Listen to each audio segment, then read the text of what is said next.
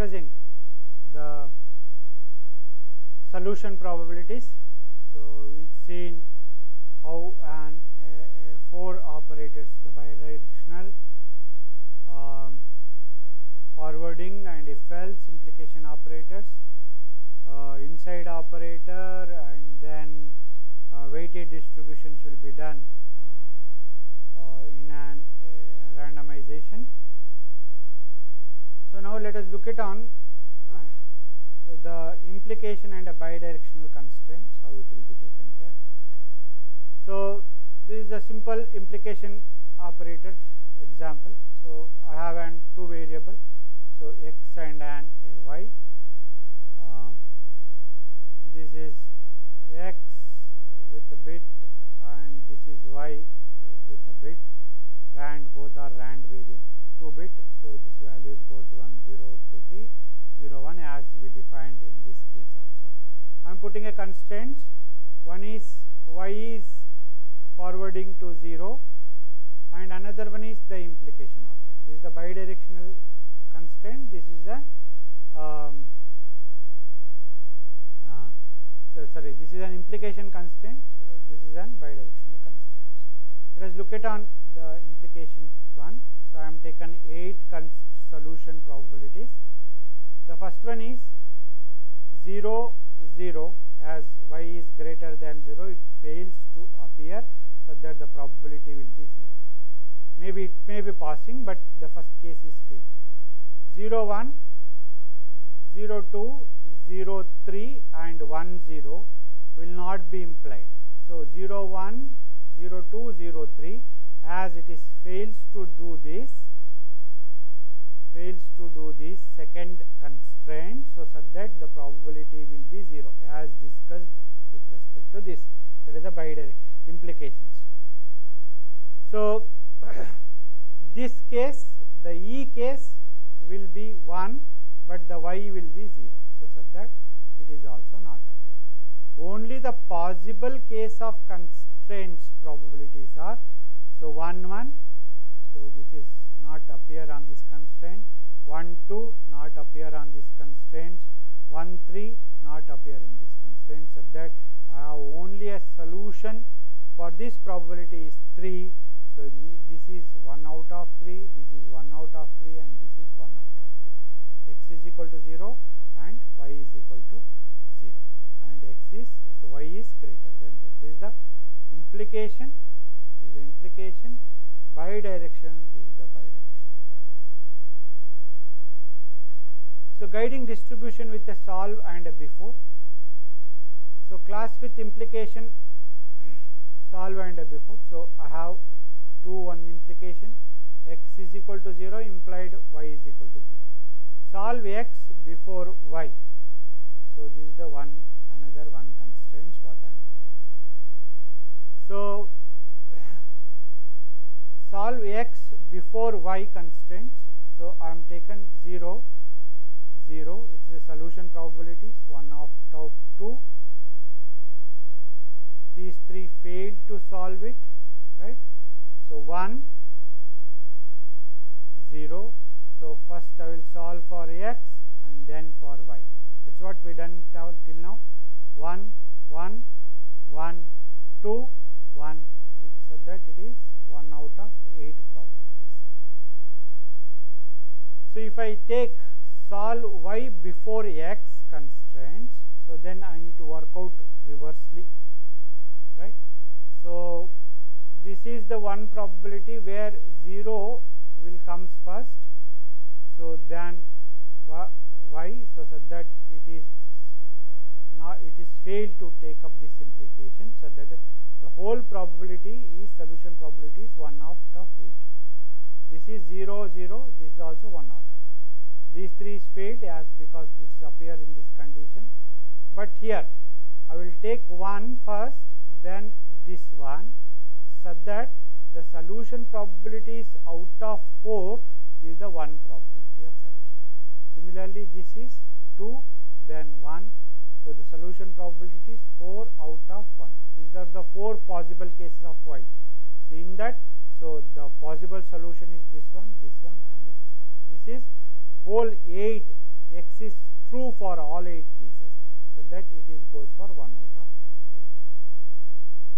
So controlling multiple constraint block is possible.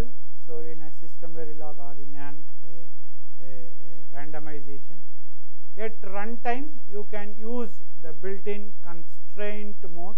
This is the mode what we can specify it, and you can select also that mode. So which goes for a routine to turn constraints on and off between the on value and between the half value. On is a true value and half is a false value. So the on value will be specifies the appearance of this constraint parameter, which checks to take up the true value or the false value. So if it is passed, then it will be considered as a true. If it is failed, then it will be considered as a zero value. So now you can have a single constraint also. You can have a multiple constraints over here, because all our works the multiple constraints in concurrent fashion as we discussed. So in all these cases, so here, so which makes us to list out that in a single constraint also. You can control single controls with the case of handle constraint. This is the single defining a single constraint, and then you can define a mode. For these single constraints, we are defining on and half values.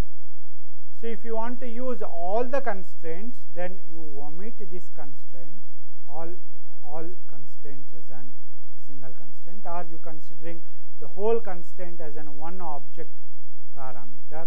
So then you can go to handle it independently. Handle dot constraint mode. The constraint mode will be defining us how the constraints will be considered. So these constraints will be two types which needs to be considered. One is a valid constraint and another one is a non-valid constraint. The valid constraint is the one which takes up the constraint which can be always looks at a true value.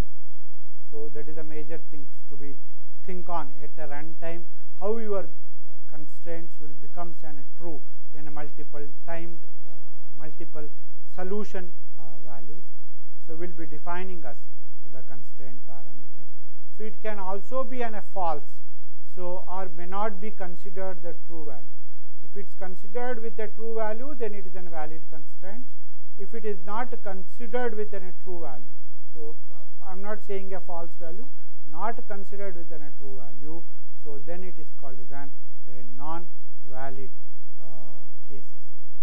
So are non-valid constraints. The valid constraints are the one where the where you looks for to create several constraints which ensures only the true value for your stimulus what you are generating. The true value means corrected value, correctness of your stimulus. So all the responses are true only. There is no errors which will be generated. All the value which is generated from this constraint are true only, are correct only. So those type of constraints will be called as a valid constraints. So the validity or the valid constraints normally used in your memory checkings or memory transactions once you are doing. So to check out the right appearance and a false appearance. So normally in a caches we call it as a write miss, read miss, write hit, hit, read hit, etc., etc., etc. To check this read hit, hit and miss values. So in the memories, so we will go and use these valid constraints. So let us check out the write length with an valid constraints. I am checking a memory. So with its size values, how much write length it can be used. So I am creating a class called as an transaction, a write transaction. I am defining two enumerated operators, one as a length and another one as an OPC. The length will have a byte, a word, longward. So enum will takes these values, this length with an operation, read operation, write operation, read or write operation, interrupt operation. So I will put in a constraint for this validity, valid constraints. I will say OPC whenever it is a read write mode which implies only within a long word. So read write will be considered only when the length is long word, else so it will be goes with any other modes. Let us check the constraints. So that whenever the read comes, so it will take either a byte or a word or a quad word. So for write and interrupt, but whenever the read write mode comes, so it will take only a long word. So that is a validity I am putting to these constraints. So inline constraints. So the inline constraints are the one, so where you will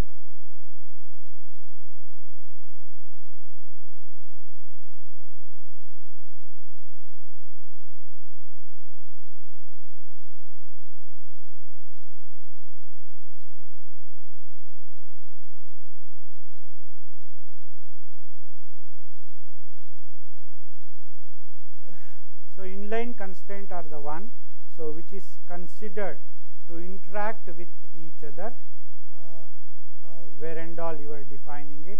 So where and all you are expecting the unexpected values to be there, or where and all you are interacting with each other.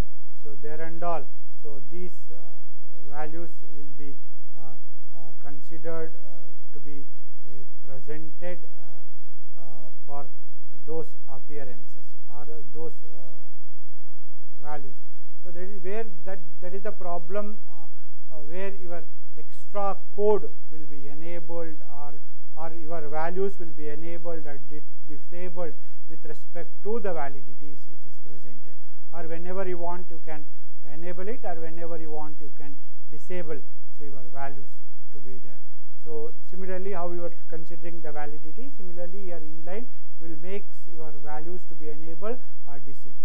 So where it will be used, so this will be used once you are checking for your address buses or a data buses, when it should be enabled, whenever it should be disabled, either whenever reading a memory or writing a memory, or reading from a processor or writing from a processor. So with respect to that, so you can use this inline constraints to check that read address bus and a data bus. Additionally, constant adding and editing constraints to a class could cause problems in a team of environment, so which goes on varying to those values. So normally whenever you are adding to the existing one, the extra constraints are created, so which creates an effect on the existing one, which one you are added to it.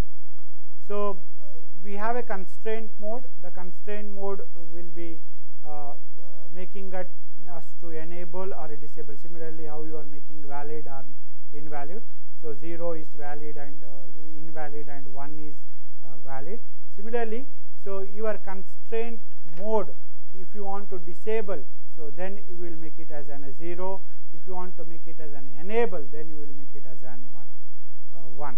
So whenever you are using this constraint mode, so there should be a conflict constraints which will be appeared from the constraints to this disable constraint modes. So these conflict will be normally generates an error. So that while using an inline constraint, we need to take care of these disable values. So all the disability for multiple values, you can use a concatenation similar to your system Verilog or Verilog, where you are using a concatenation symbol. So that can be with inside or without inside also. Normally we look at on the concatenation or the value ranges concatenation inside the inside operator, so which will makes the two constraint values or the range values to be appeared within the inside variable parameters. So let us take this statement which can be randomized. I am creating a class called as a transaction, which is takes a two variable, address and data. So this is my address bus, this is my data bus. So both are having a size of 32 bits. The address bus and a data bus runs parallelly, so that the constraint applied to the address may not be appear at a data.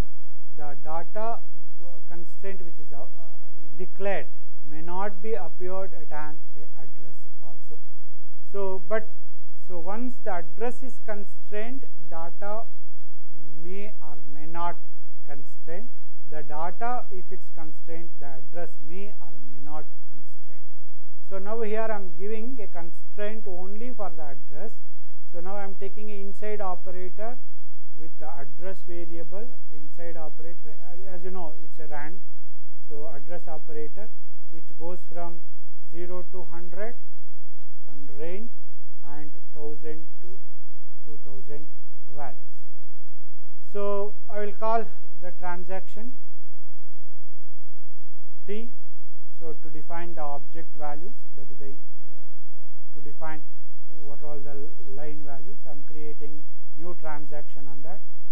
So I am defining the randomize variable T dot randomize. So for this randomize, I am putting the values. So what to randomize, how it should have to take the randomized values. Address, so I am declaring with 50 to an a 1500, 50 to an a 1500. It will take the values less than or equal to 50. So that is 0 to 50, or it will be goes above 1500 to 2000 values. So data I am limiting to an at 10. So that is not a constraint, so that it will be passed always. So only the constraint is your address. So that all the randomization which is generated will be put on this. That is 50 to 100 and 1000 to greater than or equal to 50. That is 50 to 100 and less than or equal to 1500, 1000 to 1500.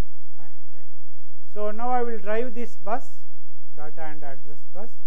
So now once it is driven, so the transaction happens. So now I will force the address to specify the values. So what you want, this is the inline. So it is executed. So now in line with that, I am executing another one, randomization. This randomization with address as 2000 and address as a specific value as 2000 and data as an 10, less than 10, sorry, greater than 10. So now I will drive the bus. Now the bus will take this value. Here the bus will take this value. These type of constraints what I am putting, so in a mode will be called as an inline constraints.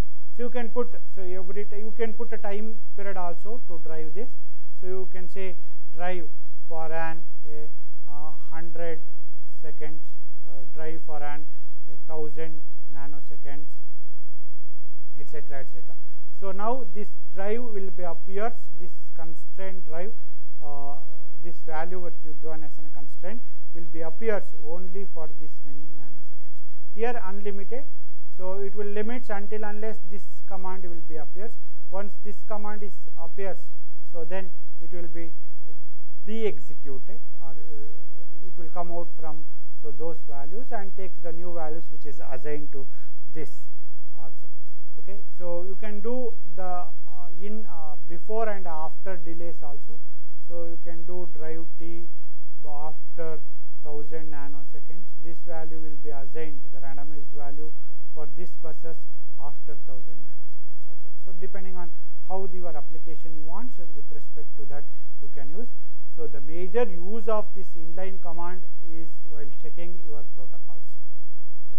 That is the major end. So if you are working on your USB protocol, or if you are working on APV buses or SPI protocols, serial to parallel interfaces, or if you are working on any other protocols, communication protocols. So at that time these inline commands are very useful to use. Valid constraints are normally used in a memory or in an somewhere else in an ALU operation also, while checking the ALU operations. So in NOCs majorly we will do the NOC verification, so only with respect to this inline constraints than those constraint values. So the appearance of that constraints will be different from this inline constraints to this valid constraint values. So other than this, so these inline constraints, so are these things. So we have number functions, random number functions. So we have n number of random number functions, which is considered also, which ranges to an different values which will be taken consideration for that also. That depends on how you will be had to satisfy your values which will be considered. So these functions may not be the same as what we are explained the operators till now. So those are all the operators which is defined to take up the functions which is definable in a different values. So all the these functions can be used through that operator. Those operators can be used within these functions, but those operators cannot use these functions as an the whole parameters. The vice versa is not possible. That is what the major things to be remembered. And all these functions are the distribution functions. So as we have a probability of distributions, so we have a flat distributions, so which is goes with to define your range in the given values. This is the normalized flat distribution values. So normally which is here, which is goes with an 32-bit random values. So and another one which is defined between these ranges also, and we need to think on, so in this range what is the returnable values for this flat distribution also. So that, so we need to define x is equal to f of y, f of yx is the major distributions which needs to be considered. Similarly, so we have an exponential distributions where you are defining x is equal to e to the power of y, f of e to the power of y. So where it will be looks either the positive exponential or as a negative exponential, or it can be goes with a bell shape, taking up the positive bell or with a negative bell. So the distribution will be explained as a normal distribution and a Poisson's distribution. So for that, so we can have a non-Poisson distribution also in a bell-shaped curve. So which is more complex number generation than these two techniques, which is makes the arguments or the x and y to be appeared on those values. So here, so it is normally a bell of or Poissons of x or Poissons of y. X is equal to Poissons of y or Poissons of x and y. So etc. etc. etc. So what are the things we need to remember here? So one is, if you are thinking on the flat distributions, we need to have only a one or one dependency multiple variable distribution. So if you are thinking on a exponential, so that interdependency can be checked out with this, how an interdependency dependent variable will be varies. So in a in these type of variation, so if you are thinking on a range of values for different variables needs to be checked on with the different distributional values, so then you need to go for bell distributions. So that depends on how you want a test vector. So your test vector should be a given ranges, so then you use a flat distribution, normal appearances. So if you are going with the variation appearance, let us say I have an signal, I want to check an memory in a random value storages for all its miss values, then I will go with an exponential, because one miss may not be appear in the second location. The second location maybe goes with an 2 or 3 values. So I will think it will be appears the miss values exponentially increasing or with an exponentially decreasing. So I will look the whole distribution with an exponential values.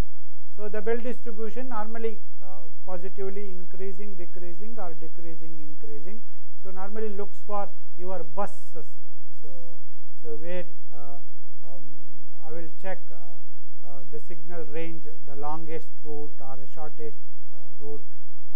If I rotate for one component to the another component with a longer value, so then it goes on decreasing. Once the repeater comes, then it will goes on increasing. Similarly, it will be done with the negative value distribution also. So how this with the functions defined, $random flat distribution returning signed 32-bit random values. So it is a normal distribution which is used. What all till now we are used is a flat distribution which returns a 32-bit random. So U random unsigned 32-bit random value. U stands for unsigned, where and all you go with in system Verilog. So it's a flat distribution which returns unsigned 32-bit random values. So U random range, which is a flat distribution over a range of values from minimum to a maximum, low to a high, etc., etc., etc. So which is defined. So the U random will takes this values to be returned, either signed or unsigned, random and U random. The range will be goes to return these ranges. That is the difference between the U random to an U random range. So I am not saying an average return here. So it's an signed returned values will be there. Maybe 1, 2, 1 value here, 1 value here, like something like that. Single value return will be there. So similarly, we have a distribution uniform. So which takes the distribution value uniformly, same as 10 to 20, what we are given example. It will goes with 10 to 11, 12, 13, 14, 15, 16 up to 20. This is the flat distribution. That is the uniform distribution uniformly. So let us say 0 to 100 to 200, 110, 120, 130, 140, 150. It's a uniform distribution, flat uniform distributions which will be taken up. So we have only one exponential distribution, that is a decayed distribution. So which goes always with a decaying its value. So from higher values to lower values. So that is a distribution exponentially which appears. So normally used in to check the memory hit ratios. Normally it should have to be decayed from one verification stage to the next verification stage. So distribution normal and distribution Poisson are the two bell-shaped distribution. So normal will be used as the normal distribution. The Poissons will be used as the Poissonal values to distribute the values. So these two are more complex distribution, normal and Poisson. So which is used limitedly also. Normally whenever you are going for NOC, which will be used, so normal and Poisson distributions. So here, So u random range function takes two arguments. That's what I told, low value at this end and an high value. Whenever you want a range, so then we have only one function, that is an u random range. So these are all single variable distribution. This is a higher variable distribution. So this is the one example for random range. So I will assign a u random range. Dollar is a file function.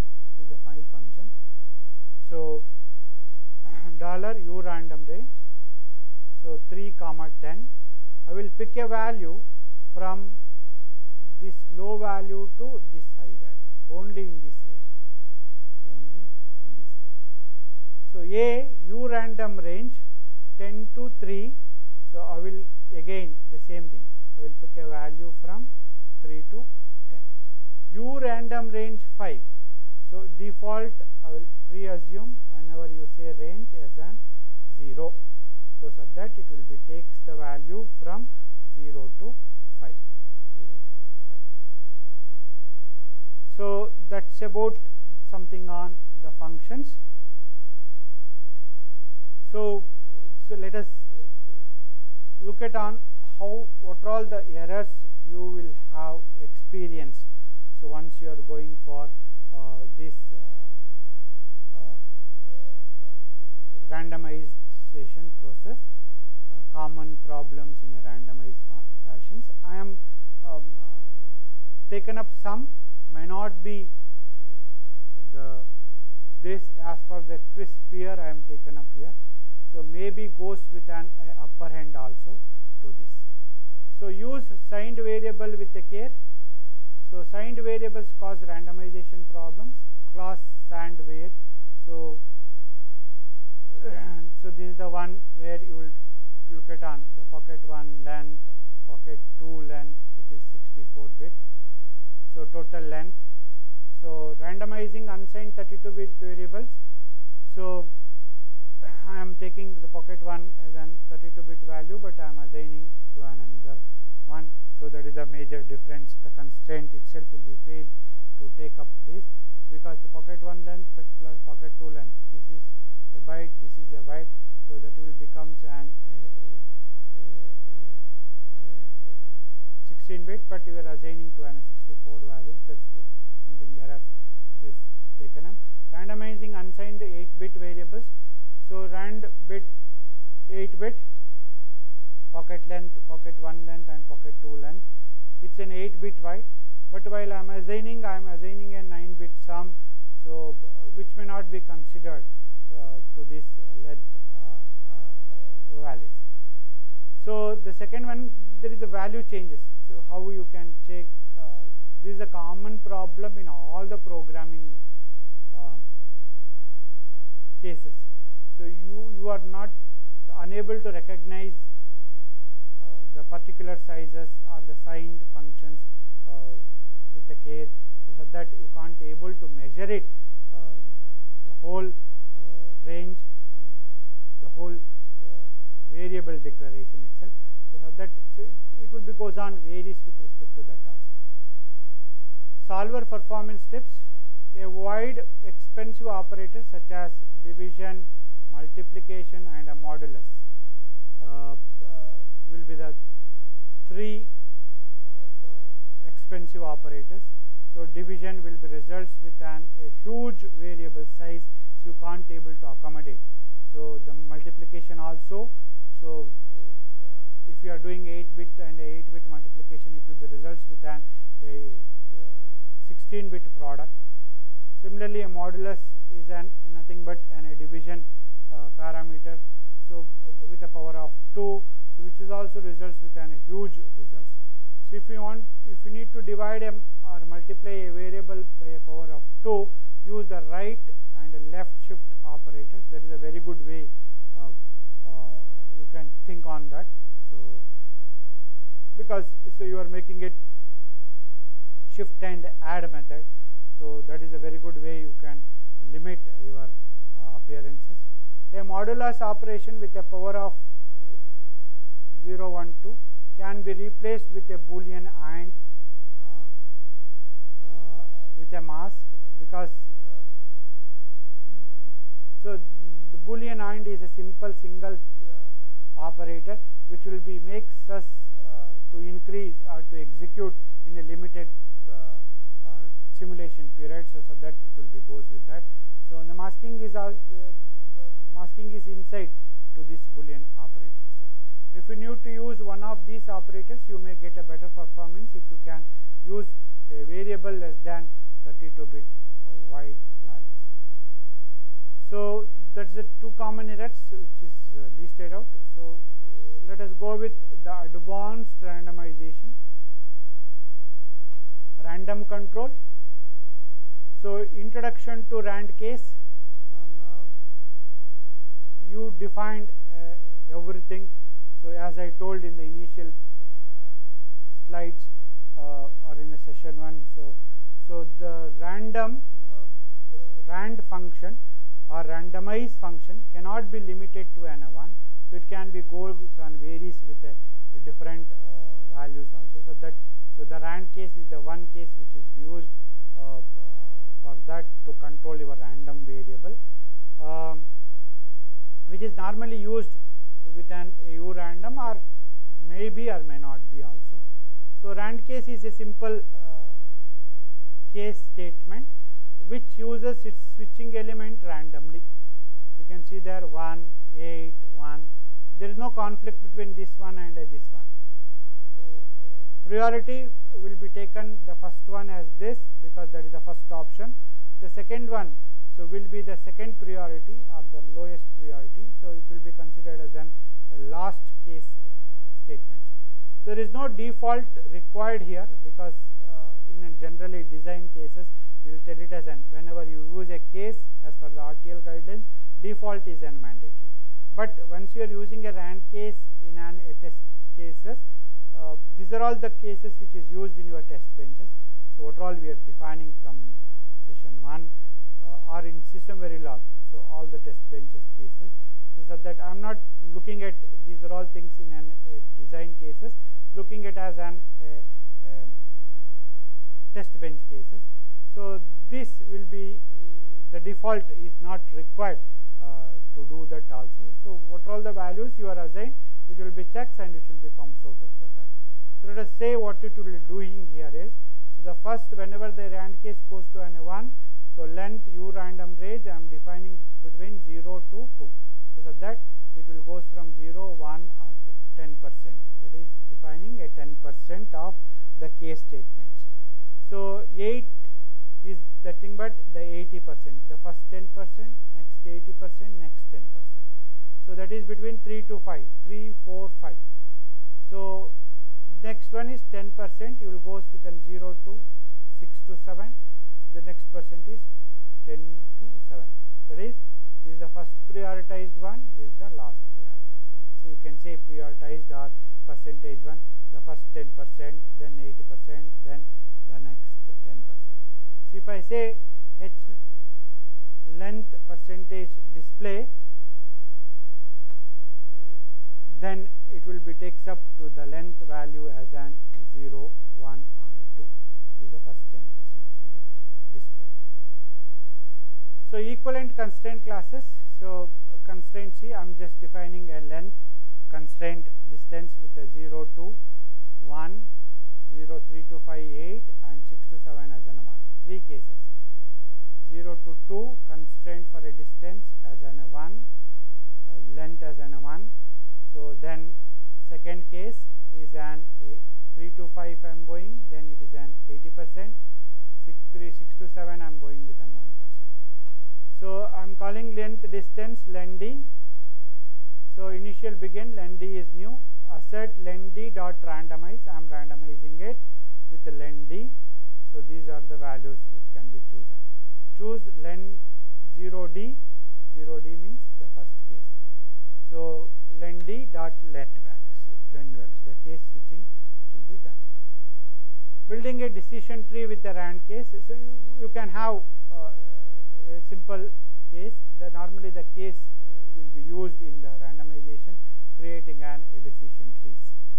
So you can have different decision trees to do that. So let us say, so I have an initial begin rand case, one write, do one write, one read, do one read, sequential read write, sequential write, sequential read write, do sequential read. So that is the end case. So level 2, task do one write, rand case memory write, WT, do memory write, IO write, do IO write. So I am just doing, this is the one tree, this is the one tree, this is the task, this which will be taken as an upper tree, do one read. So in that, do one read will be defined like this, do one write will be defined like this. What I am doing, this is the top tree, I have do one write, I will call this as 1, 2, 3, 4. So 1, 2, 3, 4. So what I am doing, do one write, that is the one. Under one, I have again call this as an 1, 1, 1, 2, 1, 3. I will call it as an 1, 1, 1, 2, and 1, 3. Again 2, 2 will have 3. I will call it as an 2, 1, 2, 2, 2, 3. This is 2, 1, 2, 2, and 2, 3. Right? That is what the total. This is the whole rand cases. Right? I don't have a particular switching statement, but I can switch through these statemental values. Okay, so that's about the things.